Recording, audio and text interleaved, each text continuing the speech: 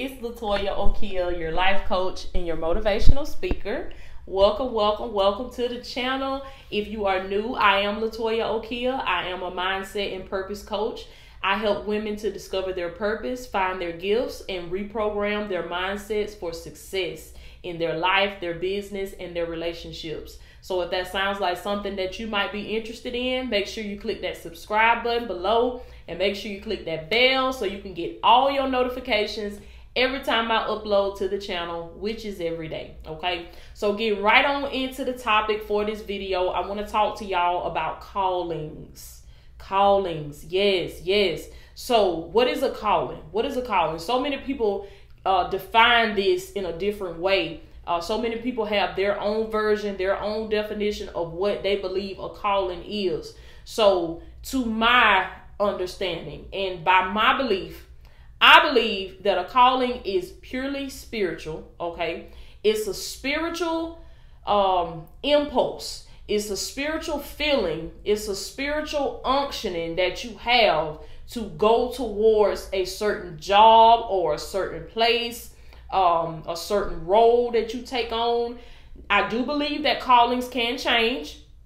So the Lord can call you to a certain area at a certain time, and then in the next season of your life, the Lord may not need you in that area anymore. He may not need you to be there. God may say, okay, you fulfilled your time here. Now I need you to come over here. There are some areas, there are some jobs, there are some places, there are some roles that a lot of people are in right now in their lives. Some people were called to that area. And then you have some people that just went. I said it. Some of them were called and some of them just went. And I'm going to tell you, you can always tell the difference. And the reason why I say you can tell the difference is because it's in the heart, for real. It's in the heart. You ever seen somebody, you ever had a nurse and, been in a hospital, had to stay in the hospital, and you had a nurse to come in, and one of the nurses was just mean. She was just so rude and nasty. And I mean, just mean as a rattlesnake. And you just could not stand that lady. But then when the shifts changed and the next nurse came in, you was like, okay, she is so nice. She is so warm. She's so loving. Wow, she really loves her job. She's really good at what she does. She takes care of her patients. She takes her job seriously. And she just overall loves her job.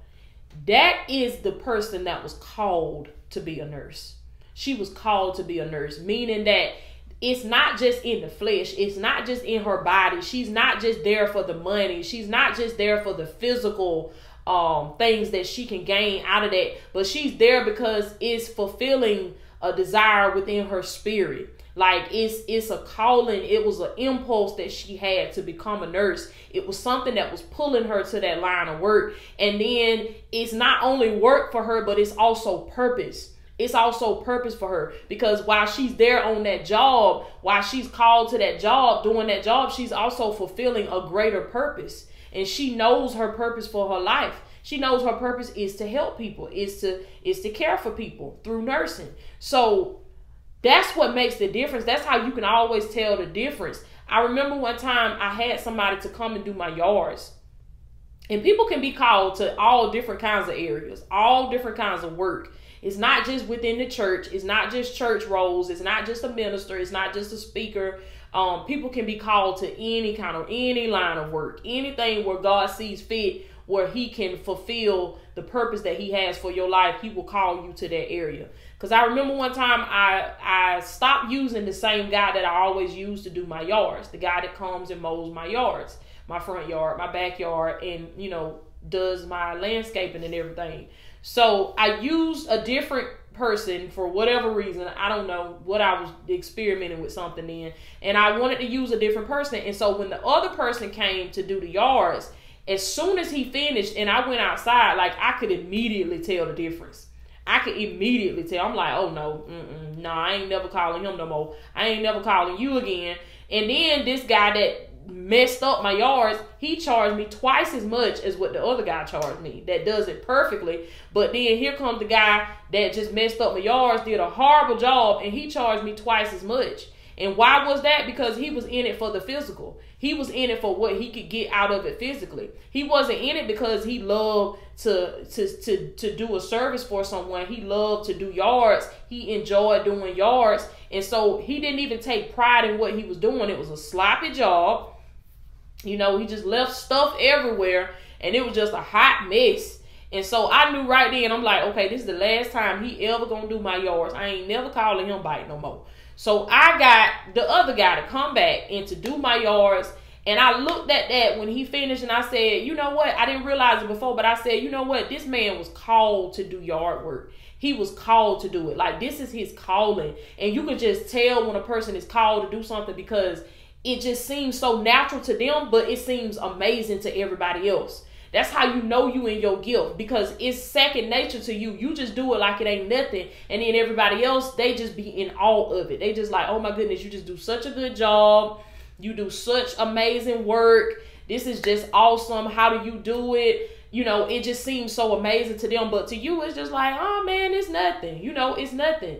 And so for him, it was nothing. But me going over to the other side, trying to get somebody else, you know, I was able to see the difference, because I'm thinking, okay, it's just yard work. But no, it's not just yard work, because there are certain people that God called to do yard work. There are certain people that God has called to a certain line of work. So just like, but what we have to understand is, just like you have people that were called to it, you're going to have people that just go to it. So you have to understand the difference between who is called and who just went, who just showed up because they heard that that's who make the money now. Or they heard that that's who get all the ladies, or, you know, they heard whatever, they heard about it, and then they decided to just go and become that. And so that is how you can miss your calling. That's how you can miss your calling, by going to what attracts the money, by going to what is going to get you the money. I have a saying that I say all the time. It's called purpose over profit. Purpose over profit means that you go towards your purpose.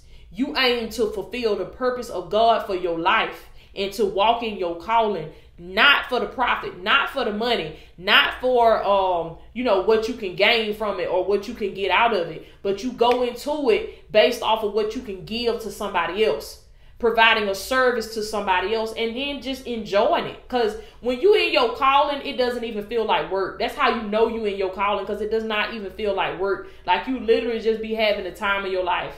You be having the time of your life when you are in your calling, because God did not want you to be, you know, burdened down. He did not want you to be worried, stressed out, having a miserable time. He wanted you to enjoy life. You know, he wanted you to just enjoy this ride that you are on while you down here. And so in order for you to find that enjoyment, you have to find your calling. You have to go to the place where God has called you to be in at the season that he's called you to be there. And understand that it's possible that that could change. But as long as you stay close to God, as long as you stay close to his instruction and you listen to him, you let God be your biggest influencer, not other things that are in the world. Because these things and these people out here will steer you wrong. You better make sure they know God, and you better make sure that what they talking about is kingdom based and is spiritual based. Because if it's not spiritual based, they could possibly be leading you astray. They could possibly be leading you astray. So y'all hear me talk about coaching all the time. I tell you about getting coaching, about getting with a life coach, about booking a session, booking a coaching package with me.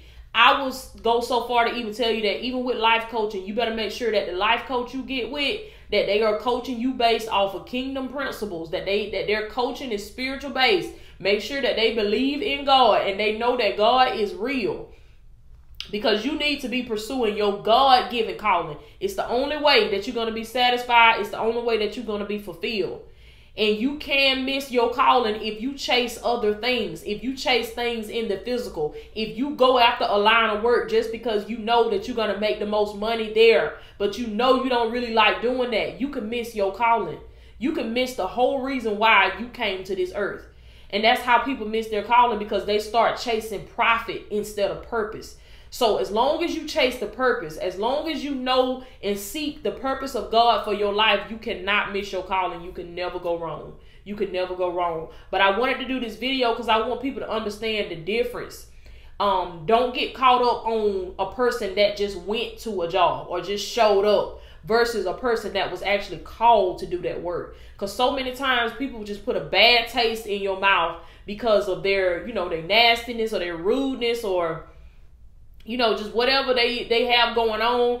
And then it makes you look at that whole profession just in a bad way. You may look at a police officer in a bad way just because you had one run-in with somebody that was not called to be a police officer. They just went there because they felt like that if they become a police officer, they're gonna have more authority. They're gonna have more rulership, or they're gonna get more respect, or they're gonna get whatever they felt like they were gonna get. So they decided to make that their profession. When you have a negative experience with somebody like that, that person was not called to that area. They just went there.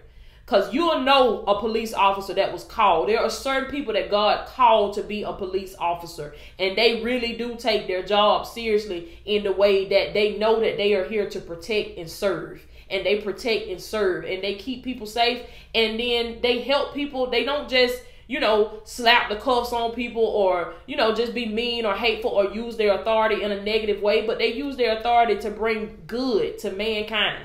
And those are the people that God called that person.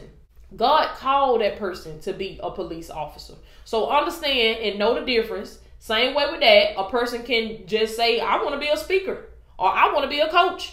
I think I'm finna go be a coach. Toya a coach, I'm finna go be a coach. Or Toya speaking, I'm finna go speak. Or I can look at somebody else and say, oh, such and such, made $1 million selling hair. I'm finna go sell hair. But if I know that God has not called me to that area, if I do not have a strong impulse, a strong spiritual unctioning to go into that line of work, I cannot do it. And I want to tell you, do not do it. Don't you chase the money. Don't you do it. I know it's tempting, but don't you do it. You got to stick with your purpose. You got to walk in the calling that God has put on your life, that he's placed on your life. Now, if you're struggling with your calling, if you don't know what it is, book your session. Go down there in the comments, go down there in the description of this video and click that link and book your coaching package today so I can help you to discover your purpose. I can help you to find your gifts. I can help you to walk in your calling and support you as your life coach the whole way. Okay, so I love y'all so much. I am LaToya Okia, your mindset and purpose coach, and I will check in with you guys next time.